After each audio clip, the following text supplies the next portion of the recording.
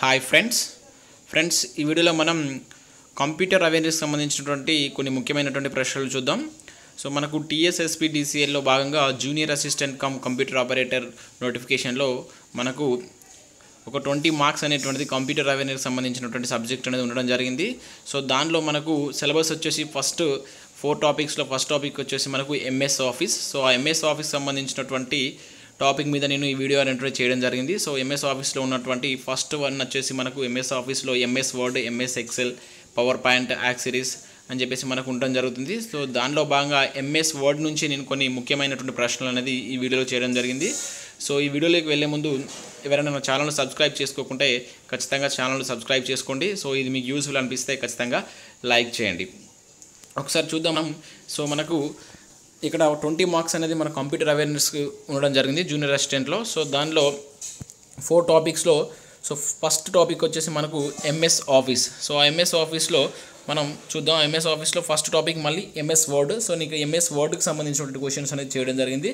So ప్రతి క్వశ్చన్కి సంబంధించినటువంటి ఎక్స్ప్లెనేషన్ కూడా నేను దీనిలో చేస్తాను. సో వినండి. సో చూద్దాం. ఫస్ట్ క్వశ్చన్ వచ్చేసి మనకి ఇక్కడ సో మనకు పేపర్ ఇంగ్లీష్లో అండ్ తెలుగులో ఉంటుంది. బట్ నేను ఇక్కడ కంప్యూటర్ అవేర్నెస్ అనేది మనకి ఇంగ్లీష్ తెలుగు పెద్ద డిఫరెన్స్ ఏమనేది తెలియదు. సో నేను తెలుగులో కూడా ఈ క్వశ్చన్ మీకు ఎక్స్ప్లెయిన్ చేస్తాను. ఫస్ట్ క్వశ్చన్ చూసినట్లయితే మనకి ఇక్కడ Microsoft office was developed by dash year. So మనకు మైక్రోసాఫ్ట్ ఆఫీస్ అనేటువంటిది ఏ ఇయర్లో డెవలప్ చేశారని చెప్పేసి అడుగుతున్నాడు. సో ఇక్కడ ఆప్షన్ చూస్తే 1970, 1988 అండ్ 1980 అండ్ 1970. అంటే ఇక్కడ వచ్చేసి ఒకటి సన్ మైక్రోసాఫ్ట్, ఇక్కడ సన్ మైక్రోసాఫ్ట్, ఒకటి మైక్రోసాఫ్ట్ INC అని చెప్పేసి ఉండడం జరిగింది. సో మనకు ఆన్సర్ వచ్చేసి మనకు మైక్రోసాఫ్ట్ అనేటువంటిది 1988లో మైక్రోసాఫ్ట్ INC అని సంస్థ దీన్ని డెవలప్ చేయడం జరిగింది. సో మనకు ఆన్సర్ వచ్చేసి ఇక్కడ సెకండ్ వన్ చాలా ఇంపార్టెంట్. సో మైక్రోసాఫ్ట్ ఆఫీస్ అనేది ఏ ఇయర్లో డెవలప్ చేశారండి? సో 1988. ఏ సంస్థ అంటే మైక్రోసాఫ్ట్ INC సంస్థ అనేటువంటిది ఈ మనకు MS ఆఫీస్ను డెవలప్ చేయడం అనేటువంటిది జరిగింది. అండ్ నెక్స్ట్ క్వశ్చన్ చూసినట్లయితే మనకి ఇక్కడ so which of the following is the basic software of the MS office. So మనకు MS ఆఫీస్లో ఏ సాఫ్ట్వేర్స్ ఉంటాయని చెప్పేసి అడుగుతున్నాడు. సో ఇక్కడ ఆప్షన్ చూసినట్లయితే మనకు MS word, MS XL and MS power point, MS access and all of these బాగుంటున్నాడు.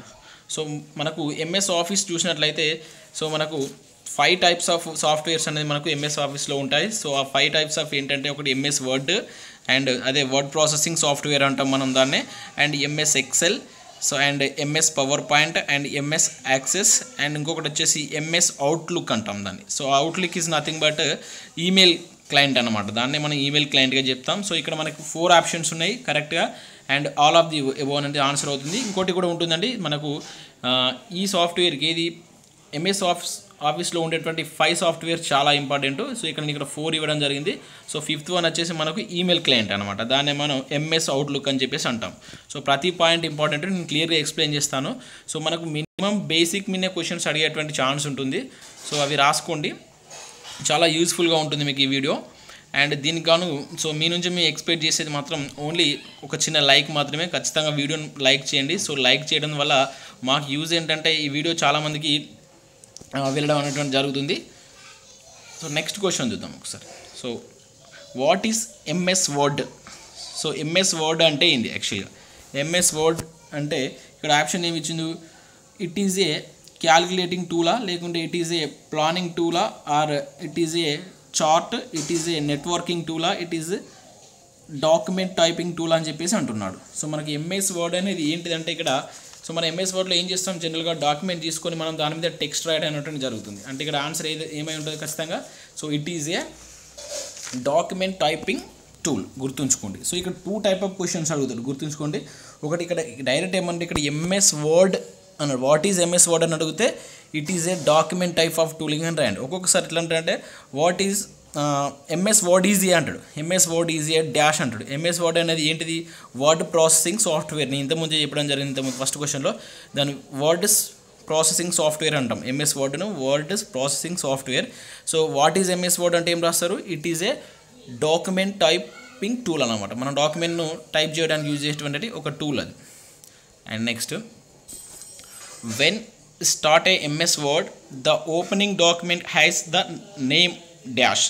So మనం MS వర్డ్ను open చేసినప్పుడు మనకు ఒక డాక్యుమెంట్ అనేది ఓపెన్ అవుతుంది. సో ఆ డాక్యుమెంట్ పేరు ఏంటిదని చెప్పేసి అంటున్నాం. మనకు లెఫ్ట్ సైడ్ వచ్చేసి స్క్రీన్ మీద మనకు ఆ డాక్యుమెంట్ నేమ్ పడుతుంది. అదేంది మనకు DOC1 అని పడుతుందా, లేకుంటే డాక్యుమెంట్ 1 అని పడుతుందా, డాక్యుమెంట్ అని పడుతుందా, వర్క్ బుక్ అని పడుతుందా అని చెప్పేసి అంటున్నాడు. సో మనకు చాలా ఇంపార్టెంట్. సో ఆన్సర్ వచ్చేసి మనకి ఏంటంటే ఇక్కడ డాక్యుమెంట్ 1 అని చెప్పేసి పడుతుంది. సో ఏం పడుతుందండి, డాక్యుమెంట్ 1 వచ్చేసి అని పడుతుంది. సో డైరెక్ట్గా ఇట్లా కూడా అడుగుతాడు. ఇంత సింపుల్ క్వశ్చన్స్ అడుగుతారంటే అడగవచ్చు. సో మనకి ఇదివరకు ప్రీవియస్ ఎగ్జామ్లో ఇటువంటి క్వశ్చన్స్ అడిగిండు ఇట్లా. సో మనం మైక్రోసాఫ్ట్ వర్డ్ను యూజ్ చేయడానికి ఏ బటన్ యూజ్ చేస్తాం, స్టార్ట్ బటన్. అటువంటి క్వశ్చన్స్ కూడా చదువుకోండి, ఓకేనా. అండ్ ఇప్పుడు ఇక్కడ ఉన్నటువంటి DOCని ఎక్కడ యూజ్ చేస్తామంటే మనం, సో అది డిఫాల్ట్ ఫైల్ ఎక్స్టెన్షన్లో మనం ఇక్కడ DOC అని యూజ్ చేస్తాం, గుర్తుంచుకోండి. ఇక్కడ వచ్చింది కనుక చెప్తున్నాను. ఈ DOC అనేటువంటిది ఏంటంటే, సో డిఫాల్ట్ ఫైల్ ఎక్స్టెన్షన్, ఫైల్ను మనం ఎక్స్టెన్షన్ చేసినప్పుడు మనకు డిఫాల్ట్ ఏమొస్తుందంటే, సో అది DOC1 అనేది రావడం అనేటువంటిది జరుగుతుంది. And next the first bar of the MS word. So మనకు MS వర్డ్ చూసినప్పుడు పైన కొన్ని టూల్ బార్స్ ఉంటాయి. సో మెనూ బార్ అని, టైటిల్ బార్ అని, స్టేటస్ బార్ అని, ఫార్మాటింగ్ టూల్ బార్ అని చెప్పేసి కొన్ని బార్స్ అనేది ఉండడం జరుగుతుంది. అవి చాలా ఇంపార్టెంట్. అవి ఏ బార్ ఏ దాని తర్వాత వస్తుంది అనేది ఒకసారి అన్నీ చూసుకోండి. సో మీకు దీనికి సంబంధించినటువంటి బుక్ అనేటువంటి, అంటే కంప్యూటర్ అవేర్నెస్ సంబంధించినటువంటి బుక్ అనేది మనకు మార్కెట్లో చాలా బుక్స్ ఉన్నాయి. సో ఏదైనా ఒక బుక్ తీసుకొని మీరు దానికి సంబంధించినటువంటి క్లియర్గా చదవండి. అండ్ దీనికి సంబంధించినటువంటి వీడియోస్ కూడా నేను రెగ్యులర్గా యూట్యూబ్లో పెట్టడం జరుగుతుంది. ఇది ఫాలో అయినా కూడా సరిపోతుంది మీకు. అండ్ నెక్స్ట్ ఇక్కడ క్వశ్చన్ ఏంటి, the first bar of the MS word is అన్నాడు. సో MS వర్డ్లో మనకు కనబడేటువంటి ఫస్ట్ బార్ ఏంటి? సో ఇక్కడ ఏమొస్తుందంటే మనకు ఫస్ట్ వచ్చేది టైటిల్ బార్, గుర్తుంచుకోండి. సో టైటిల్ దగ్గర మనం ఏమైనా పెట్టాలంటే ఫస్ట్ టైటిలే పెడతాం కదా. సో టైటిల్ బార్ వస్తుంది. దాని తర్వాత మనకు మెనూ బార్ ఉంటుంది, తర్వాత స్టేటస్ బార్, సో లాస్ట్కి వచ్చేసి మనకు ఫార్మాటింగ్ టూల్ బార్ అని చెప్పేసి ఉంటుంది. ఈ బార్స్ అనేవి చాలా ఇంపార్టెంట్, గుర్తుంచుకోండి.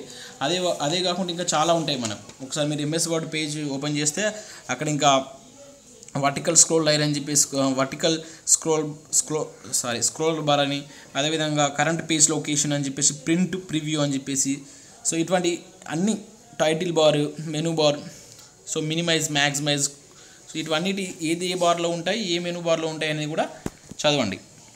నెక్స్ట్ వచ్చేసి మనకు in word the replace option is available on. So మనకు వర్డ్లో రీప్లేస్ అనేటువంటి ఆప్షన్ ఎక్కడ ఉంటుంది అంటున్నాడు. మనకు వర్డ్ పేజ్ అనేది ఓపెన్ చేసినప్పుడు రీప్లేస్ అనేటువంటి ఆప్షన్ ఎక్కడ ఉంటుంది? ఆప్షన్ వచ్చేసి ఇక్కడ ఫైల్ మెనూలో ఉంటుందా, edit menu, insert menu and view menu. So ఈ 4 మెనూ అనేటువంటి మనకు పైన కనబడుతుంటాయి మన వర్డ్ పేజ్ ఓపెన్ చేసినప్పుడు. సో దానిలో ఇక్కడ రీప్లేస్ అనేటువంటి ఆప్షన్ అనేటువంటిది దేనిలో ఉంటుంది?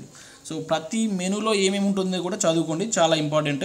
సో మన ఇక్కడ ఏముంటుంది, రీప్లేస్ అనేటువంటి వర్డ్ వచ్చేసి మనకు ఎడిట్ మెనూలో ఉంటుందండి. దీనికి ఆన్సర్ వచ్చేసి ఎడిట్ మెనూ. సో ఫైల్ మెనూలో ఏముంటుందని కూడా చదవండి, చాలా ఇంపార్టెంట్. క్వశ్చన్స్ ఎట్లా అడగవచ్చు. సో ఒక్కొక్కసారి ఏమంటాడు, which of the following is not a option of the edit menu అంటాడు. ఎడిట్ మెనూలో లేని ఏంటి అని కూడా అడుగుతాడు. సో మనకి ఎడిట్ మెనూలో లేదంటే అక్కడ కింద ఏదో కొన్ని ఆప్షన్స్ ఇస్తారు, కట్, కాపీ, పేస్ట్ అని ఇచ్చేసి. సో అందులో లేనిది ఏందని కూడా అడిగేటువంటి ఛాన్స్ ఉంటుంది. అందుకనే సో ఈ ఉన్నటువంటి 5 మెనూస్ ఉన్నాయి కదా, ఈ వీటిలో ఏ ఆప్షన్స్ ఉంటాయనేది కూడా క్లియర్గా చదువుకోండి. And next, most of the editing tools or available under which menu. So మనకు ఇప్పుడు నేను చెప్పినా కదా, ఈ మెనూస్లో అత్యధికంగా టూల్స్ అనేటువంటి దేనిలో ఉంటాయి, ఏ మెనూలో ఉంటాయని చెప్పేసి అడుగుతున్నాడు. ఇది కూడా ఇంపార్టెంట్. సో మనకు which of the editing tools, so editing అనేది కనుక ఆన్సర్ కూడా ఎడిట్ అని గుర్తుపెట్టుకోండి అట్లా. సో మనకి ఎడిటింగ్ టూల్లో అత్యధికంగా మనకు ఈ editing టూల్లో so most of the editing tool bars, most of the menu అంటే ఎడిటింగ్ చేసేటువంటి ఆప్షన్స్ ఈ మెనూలో ఉంటాయని చెప్పేసి గుర్తుపెట్టుకోండి. అంటే ఎడిటింగ్ మెనూలో మనకు ఎక్కువగా ఎడిటింగ్ చేసేటువంటి ఆప్షన్స్ ఉంటాయి. అండ్ నెక్స్ట్ క్వశ్చన్ వచ్చేసి ఇక్కడ portrait and landscapes are. So ఇది చాలామంది తెలిసి ఉంటుంది, మన సెల్లో యూజ్ చేస్తుంటాం. సో ఇది ఎందుకు, ఒకటి వచ్చి ఆప్షన్ ఏంటిది, పేజ్ ఓరియంటేషనా, పేజ్ లేఅవుటా, పేజ్ సైజా, పేజ్ మార్జినా. మనం ఈ పోర్ట్రేట్ అండ్ ల్యాండ్స్కేప్ని దేని యూజ్ చేస్తాం? సో మనం సెల్ యూజ్ చేసినప్పుడు పేజీ మనకు నిలువులో రావడానికి, అడ్డంగా రావడానికి మనం యూజ్ చేస్తూ ఉంటాం. ల్యాండ్స్కేప్ మూడ్లో వీడియో తీయమని చెప్పేసి, పోర్ట్రేట్ మూడ్లో వీడియో తీయమని చెప్పేసి మనం చూస్తూ ఉంటాం. సో అదేంటి మరి ఇక్కడ, అది పేజీ ఆర్గనైజేషన్ అంటుంది దాన్ని. సో పేజీ ఓరియంటేషన్ అని చెప్పేసి అంటాం. సో మనం పేజీ ఓరియంటేషన్ చేయడానికి ఈ ల్యాండ్స్కేప్ అండ్ పోర్ట్రేట్ మూవ్ అనేది యూజ్ చేస్తూ ఉంటాం. So page size, page margin దీన్ని యూజ్ చేయం. ఇది కూడా గుర్తుంచుకోండి. అంటే పేజీలో మనకి ఏది ఏ సైడ్ ఉంటుంది, లేఅవుట్ అంటే ఏంటి, పేజీ సైజ్ అంటే ఏంటి, పేజీ మార్జిన్ అంటే ఏంటి, ఇట్లా యూజ్ చేస్తామని కూడా చదవండి. And next auto text can be used in INCET dash in document. So auto text అనేటువంటిది మనం డాక్యుమెంట్లో ఏం ఇన్సెట్ చేయడానికి యూజ్ చేస్తాం అని అడుగుతున్నాడు. So auto text can be used to INCET of dash in document అంటున్నాడు. సో మనకు ఆటో టెక్స్ట్ అనేటువంటి ఆప్షన్ ఉంటుంది. మనకు ఆ ఆప్షన్ మనం దేన్ని ఇన్సర్ట్ చేయడానికి యూజ్ చేస్తాం. ఏంటి, టెక్స్టా, గ్రాఫిక్సా, బోత్ 192 నన్ ఆఫ్ దీస్ అంటున్నాడు. సో ఆన్సర్ వచ్చేసి మనకు టెక్స్ట్ అండ్ గ్రాఫిక్స్. సో ఈ రెండింటిని ఆటో టెక్స్ట్ అనేది ఈ రెండింటిని యూజ్ చేసి మనం డాక్యుమెంట్లో మనం ఈ టెక్స్ట్ అండ్ గ్రాఫిక్స్ను ఇన్సర్ట్ చేయడానికి ఉపయోగిస్తుంటాం. సో ఇక్కడ ఏంటి ఆప్షన్ వచ్చేసి option third is the correct answer, text and graphics. Next, how many ways you can save a document. మనం ఒక డాక్యుమెంట్ని ఎన్ని వేస్లో సేవ్ చేయవచ్చు. సో ఇక్కడ ఏమంటున్నా 3 వేసా, 4 వేసా, 5 వేసా, 6 వేసా అని చెప్పేసి ఇవ్వడం జరిగింది. సో ఆన్సర్ వచ్చేసి మనకు 3 వేస్లో మనం డాక్యుమెంట్ను సేవ్ చేయవచ్చు. ఇది చాలా మందికి తెలిసే ఉంటుంది.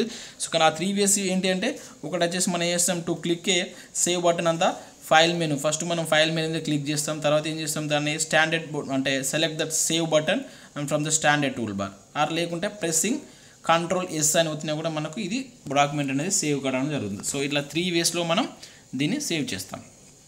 And next, keyboard short cut for the cut command is. అంటే మనకు కట్ కమాండ్ అనేటువంటి కీబోర్డ్ షార్ట్ కట్ ఏదని చెప్పి అని ఏదైనా అడుగుతున్నాడు. గుర్తుంచుకోండి, షార్ట్ కట్లకి వెళ్ళి డెఫినెట్గా ఒక క్వశ్చన్ అనేది రావడం జరుగుతుంది. సో అది మోస్ట్ ఇంపార్టెంట్. మనకు ప్రతిదీ తెలియాలి షార్ట్ కట్, దేనికి ఏ షార్ట్ కట్ యూజ్ చేస్తాం.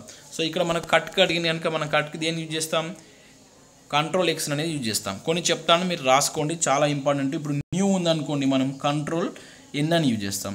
ఓపెనింగ్ చేయడానికి ఏం చేస్తాం, Ctrl+O ఆర్ Ctrl+F12 అనేది కూడా యూజ్ చేస్తాం. సేవ్ చేయడానికి ఏం యూజ్ చేస్తాం, Ctrl+S ఆర్ Shift+F12 బటన్ కూడా యూజ్ చేస్తాం. అదేవిధంగా సెలెక్ట్ అనే వర్డ్కు మనం దేని యూజ్ అంటే select the content of the page, దాన్ని సెలెక్ట్ చేయడానికి ఏం చేస్తాం, Ctrl+A అనేది యూజ్ చేస్తాం. ప్రింట్కి ఏం చేస్తాం, Ctrl+P are F12, Shift+F12 use చేస్తాం. And next print preview Ctrl+F2 use చేస్తాం. కట్కు ఇంతకుముందు చెప్పడం జరిగింది Ctrl+X, కాపీకి Ctrl+C, పేస్ట్కి ఏం చేస్తాం Ctrl+V. సో ఇటువంటి అడుగుతాం మనం. ఏంది పేస్ట్ అంటే మనం Ctrl+P అని పెడతాం, కానీ అక్కడ Ctrl+V అనేది అవుతుంది. లేకుంటే Shift+ ఇన్సెట్ మనం ప్రెస్ చేసినా కూడా మనం పేస్ట్ చేయవచ్చు ఏదైనా. సో అదేవిధంగా అండూ చేయడానికి Ctrl+Z, ఇది కూడా ఇంపార్టెంట్ అండూ అనేది కూడా. అండ్ హెల్ప్ అంటే F1, డిలీట్ అంటే మనం Ctrl+delete అని చెప్పేసి ప్రెస్ చేయాల్సి ఉంటుంది. ఇన్సెట్ అంటే మనకేం చేయాలి, Alt+Shift+D. సో ఇవన్నీ చాలా ఇంపార్టెంట్. ప్రతిదీ ఇప్పుడు నేను చెప్పినవన్నీ ఒకసారి రాసుకోండి, ఏదైనా అడిగేటువంటి ఛాన్స్ ఉంటుంది. ఓకేనా. సో ఇది మనకు షార్ట్ కట్కి సంబంధించి. సో ఇది MS వర్డ్లో ఉన్నటువంటి కొన్ని ముఖ్యమైనటువంటి క్వశ్చన్స్ అనేది మీకు నేను చెప్పడం జరిగింది. సో నెక్స్ట్ వీడియోలో మళ్ళీ MS పవర్ పాయింట్ గురించి చేస్తాను. సో ఇట్లా 4 వీడియోస్ చేస్తాను. MS ఆఫీస్ మీద ఉన్నటువంటి మనకు 5 టాపిక్స్ ఉన్నాయి కదా. సో ఈ 5 టాపిక్స్ మీద ఒక్కొక్క దాని మీద ఒక్కొక్క వీడియో చేస్తాను, మీకు చాలా యూస్ఫుల్గా ఉంటుంది. సో ఏమైనా డౌట్స్ ఉంటే నన్ను కామెంట్ బాక్స్లో అడగండి. అదేవిధంగా ఇదే కాకుండా నేను మ్యాథ్స్కి సంబంధించినటువంటి వీడియోస్ కూడా అప్లోడ్ చేస్తాను. సో అవి కూడా ఫాలో కాండి. ప్రతి టాపిక్ మీద నేను మ్యాథమెటిక్స్ అండ్ కంప్యూటర్ సంబంధించినటువంటి వీడియోస్ నేను డైలీ అప్లోడ్ చేస్తాను. సో ఖచ్చితంగా ఫాలో కండి. సో నా ఎక్స్ప్లెనేషన్ మీకు నచ్చినట్లయితే ఖచ్చితంగా లైక్ చేయండి, అదేవిధంగా షేర్ చేయండి. ఇంకా ఎవరైనా నా ఛానల్ను సబ్స్క్రైబ్ చేసుకోకుంటే సబ్స్క్రైబ్ చేసుకోండి. Thank you one and all.